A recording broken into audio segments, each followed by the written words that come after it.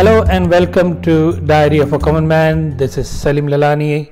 Thank you for joining me once again, and thank you so much for your continued good wishes and good wishes for my safety and security and your prayers.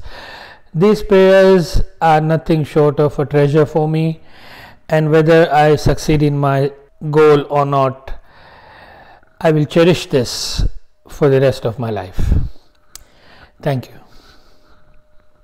This week we continue our discussion on Aga Khani rituals that indoctrinate people into believing he is God.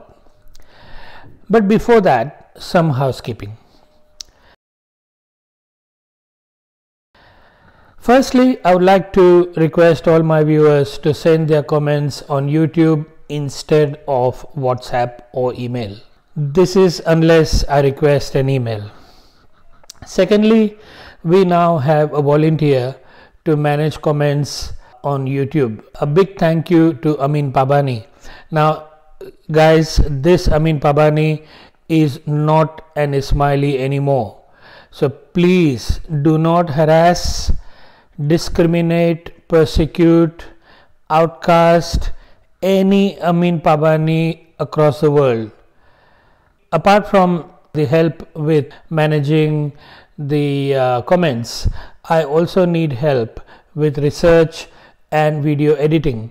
So if anybody is good in that area and has time and willingness to help me and my cause, please get in touch with me. I will really appreciate. Thank you. It is now more than 2 weeks since Aga Khan Imamat accused me of spreading animosity in the community.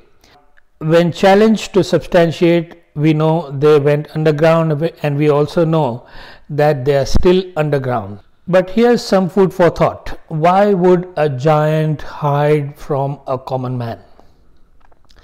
Please send your thoughts on email s_lalani@hotmail.com. Remember, email is only to be used for special requests like this, not to make day-to-day comments. They should always be made on YouTube. I have received many requests to publish a book on the other side of Aga Khan. I am pleased to advise that I have given my script to a publisher. The book is called Apostate God, and it will be on Amazon for you to buy, hopefully by the end of this year.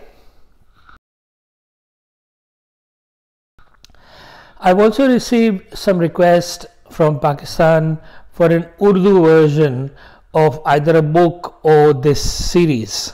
At this point in time, I have no intention of either publishing a book or the series in Urdu. Last week we discussed Dua Karavi ritual, that is confession of sins. This week we will look at more rituals that promote Aga Khan as God.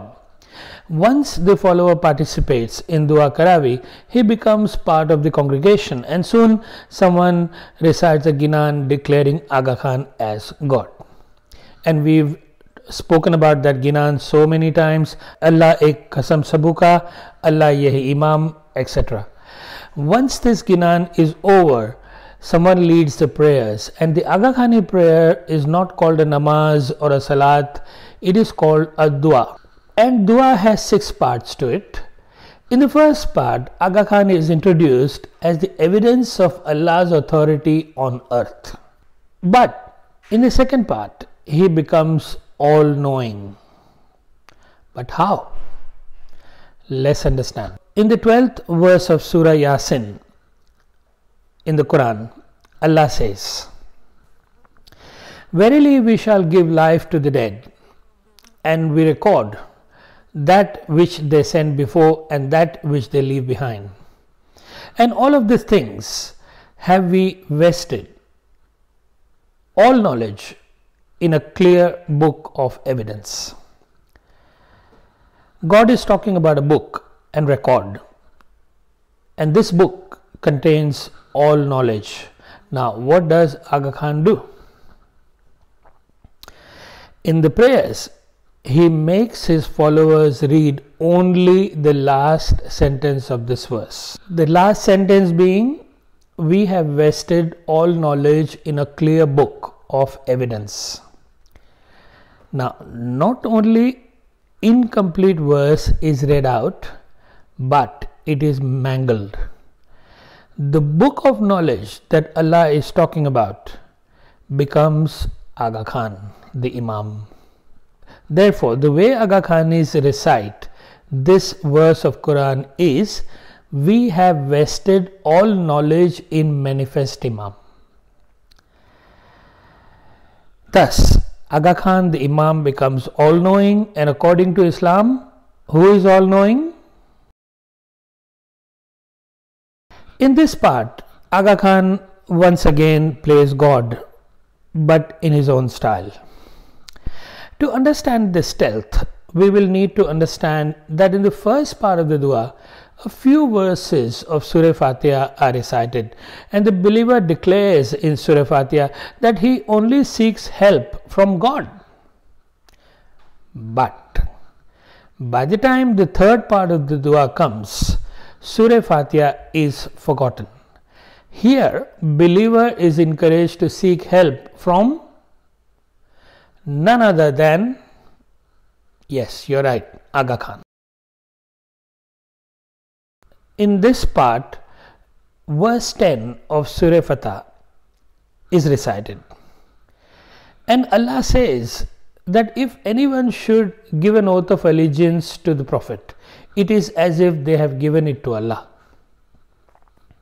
Now, Aga Khan plays the same role as Allah does. Just like Allah or God allowed people to give oath of allegiance to the Prophet, Aga Khan gives the authority to his mukhi, that is his representative, to take oath of allegiance on his behalf. In this part, 4 verses of Surah Ikhlas are recited, and Allah says that He is one. He did not beget anyone, nor was He begotten, and there is none like Him. But as we have learned so far about Aga Khan, there is more than one God. He begets and He is begotten. Once the prayers conclude, someone leads some more prayers of a different kind, and these prayers are called tasbih.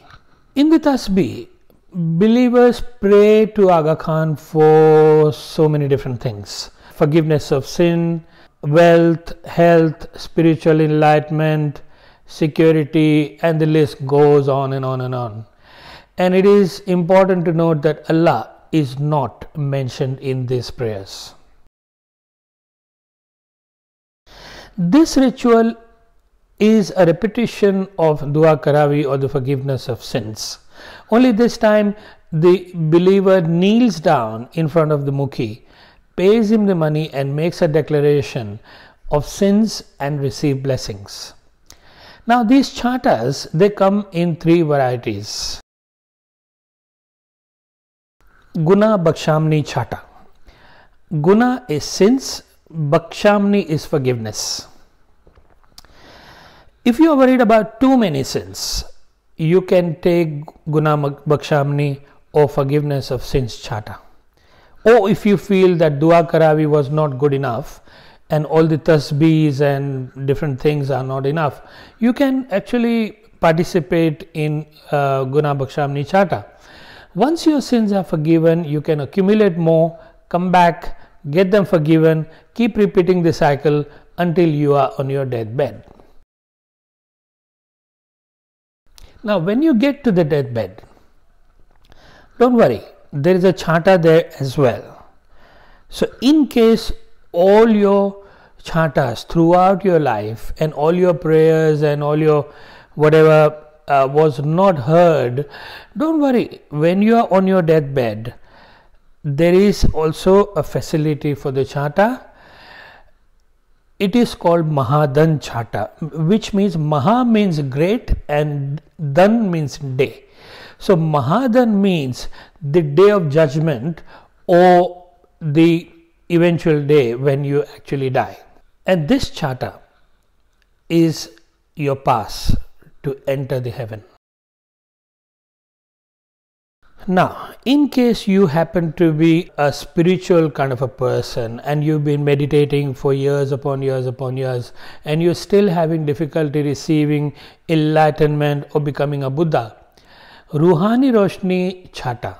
Ruhani Roshni means, Ruhani means spiritual, Roshni means enlightenment. So, if you are not getting this spiritual enlightenment, this charter is specially made with you in mind. Ab Shafa, Ab means water and Shafa means God intercession. Now, the believer drinks a cupful of this holy water during one of the rituals. And this water becomes holy. It looks exactly like your normal water that you drink, and it even tastes like the water, but it is holy because it has been blessed by Aga Khan. Quran, as we know, is a collection of divine revelation to the Prophet of Islam. The Prophet recited those verses, and then all Muslims since then recite those verses in their prayers. The key word here is recitation.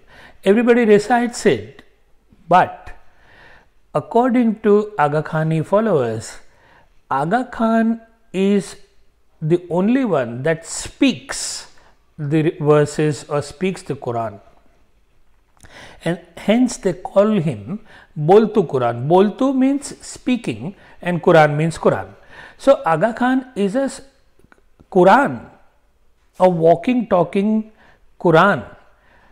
What does that mean? When Aga Khan meets his followers, he addresses them as his spiritual children, which obviously means he is the spiritual father. Now, I don't know about my viewer, but I have not encountered anyone in my life who calls himself spiritual father of somebody.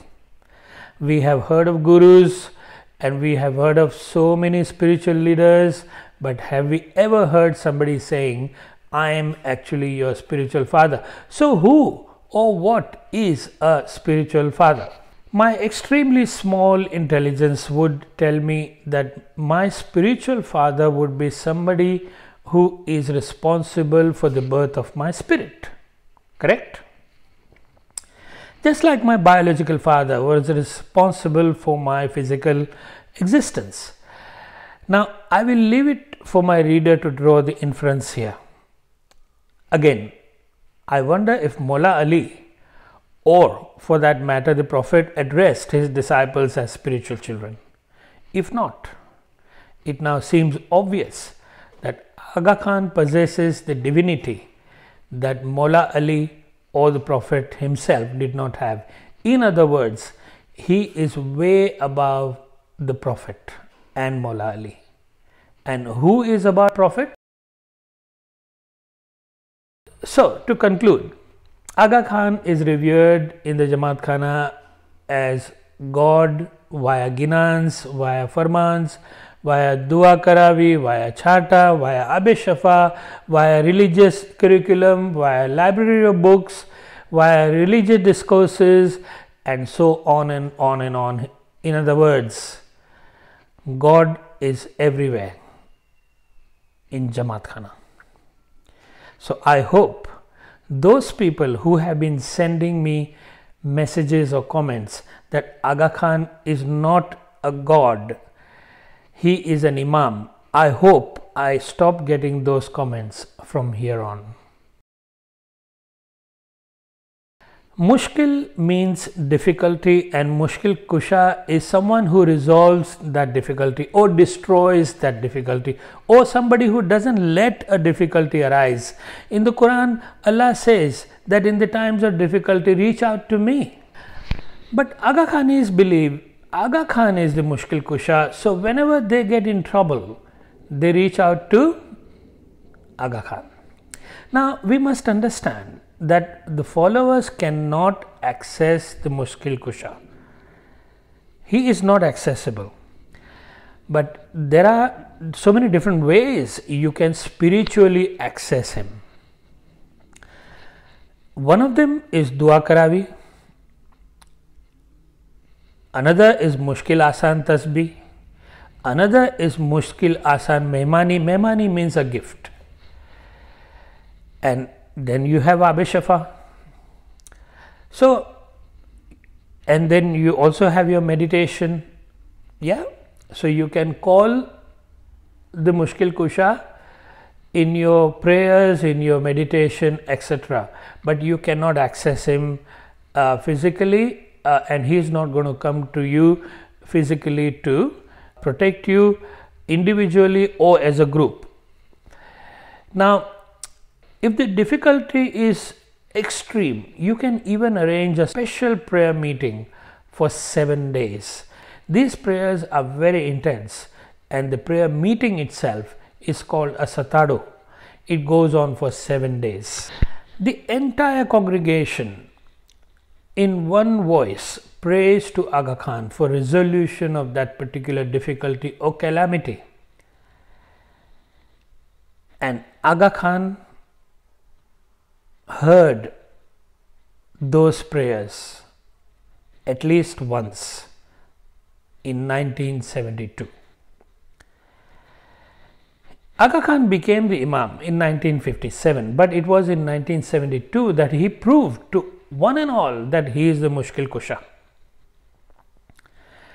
In early 19th century, a few Aga Khanis migrated to Africa from India. Being industrious by nature, they did very well financially as they do today. Not only that, they contributed towards the country of their residence in Africa. And one of those countries was Uganda. Today we're excited to present to you some lesser known facts about the beautiful country of Uganda. Officially referred to as the Republic of Uganda, Uganda is a landlocked country located in the east central part of Africa. Everybody was happy, but then came 1971.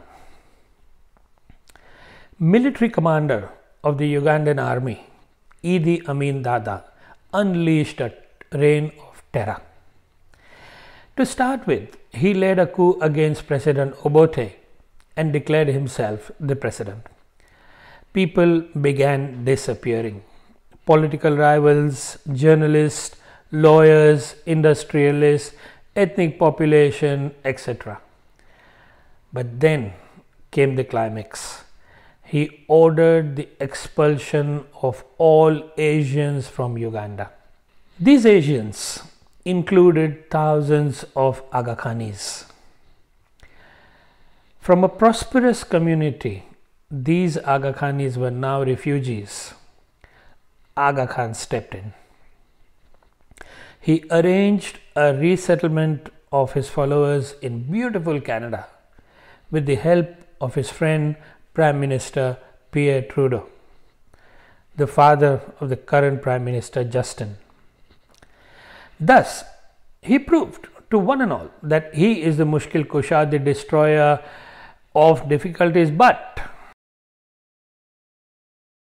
6 gunmen ambushed a bus and shot dead 46 and injured many Aga Khanis in 1995 in the city of Karachi. But Mushkil Kusha, the Aga Khan, condemned the attacks, nothing else. In the same year, in 1995, another difficulty descended upon Aga Khanis in Salmiya, Syria. Salmiya has always been an Ismaili stronghold since the time of Maula Ali. Local Ismaili leader of Salmiya during the time of distress. This leader, his name was Haider al-Saleh, appealed to who? As we speak, Aga Khanis still endure atrocities in Syria, but no protection was provided by the Mushkil Kusha. But don't get him wrong, he did promise to provide financial assistance to rebuild Syria. As we speak, COVID virus has forced Jamatkhana's across the world to close down. Not only that, COVID has claimed the lives of hundreds of Aga Khani followers just like anybody else. My friends, in Syria, in Karachi, and during COVID, no dua karavi, no mushkil asan, no tasbih, no mehmani, no abishifa, no satado, and no Aga Khan. But you can be rest assured that Jamatkhanas will be full of believers in the next satado. Believers that are progressive, believers that are intelligent, and believers who are educated.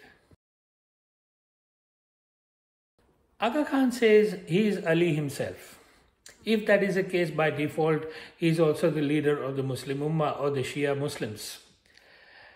I would like to remind the reader that Imam Ali was not only the first Imam of Shia Muslims, but he was also one of the 4 rightful caliphs of Islam. All Muslims believe this fact to the day. In 2011, Aga Khan gave an interview to Portugal TV, and one of the questions was, what do you think about the discussion in Islam that faith should be personal? It should not be directed by mullahs or imams. It is something between you and your God. And Aga Khan says, and mark these words, Aga Khan, the Imam, says every individual is expected to use his intellect, his knowledge to help him understand his faith. That is the way we interpret the faith. So I don't see any conflict there. But the question is, why should there be any interference by agents of God, mullah, imams, etc.? And Aga Khan agrees there should be no interference. But hang on, he forgot to tell the interviewer that his own system does not work like that. He forgot to tell the interviewer that he himself directs the faith as an imam, as a god, instead of leaving the individual to sort out their relationship with the divine. He also forgot to tell the interviewer that he collects money from the followers. And my God, he also forgot to tell them that his system involves an individual actually praying to him. Now, let's come to the second part of the response. Aga Khan, the Imam, says everyone is expected to use their intelligence to understand the faith. Again, he forgot to tell the interviewer that it is this very intelligence his system will not allow, it will not tolerate. Yes, he will talk about the intellect and faith as being compatible, but in real life, try and ask an intelligible question in the Jamatkhana. You will be ignored, you will be reported, and you will be looked down upon as if somebody has lost their faith. You cannot question Imam's authority or accountability of money. You could not question Aga Khan III, and you cannot question Aga Khan IV. In 21st century, you must only believe and do what you are told. It is as simple as that. But then again, in 2015, there was another interview in relation to his wealth. Everybody knows he is so rich. Aga Khan was asked this question, and in response he says, the basic premise for any wealthy person is to use what they need to live in a dignified manner, and what you don't need, you share with other people. Now, look who's talking. In his own example, you will know that all you need to live in a dignified manner is a 250 million pound yacht. That's all you need. A private island in Bahamas. That's not much, is it? Prestigious real estate throughout the world, a few private planes, few helicopters, an unaccounted amount of cash, unaudited cash stashed everywhere. That's all you need to live in a dignified manner, don't you? And Aga Khan is a very big advocate of peaceful dialogue in case of a conflict. I invite any of my viewer to get him to commit to a dialogue. I repeat this, I invite any of my viewer to get him to commit to a dialogue in relation to hundreds of millions of dollars in cash that he receives. Get him to commit to a dialogue on his divinity, which is insult to Islam, behind closed doors. And if you can get him to commit to a public dialogue to justify his adulterous affairs, I am happy to give up my campaign. But you know, and I know, that is not happening. Dialogue is not happening. Whether an individual like me or a defector like me, rebel like me, approaches him, whether his murid approaches him, whether media approaches him, he is not going to have this dialogue full stop.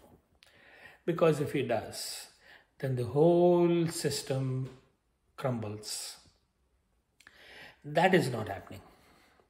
So, he can talk as much as he wants in relation to having peaceful dialogues, but that is not happening. But don't forget, you should never forget that he is a statue of ethics and pluralism. Next week, we continue our discussion on His Highness Shah Karim Al Hussaini, Aga Khan IV. Until then, take care. Goodbye.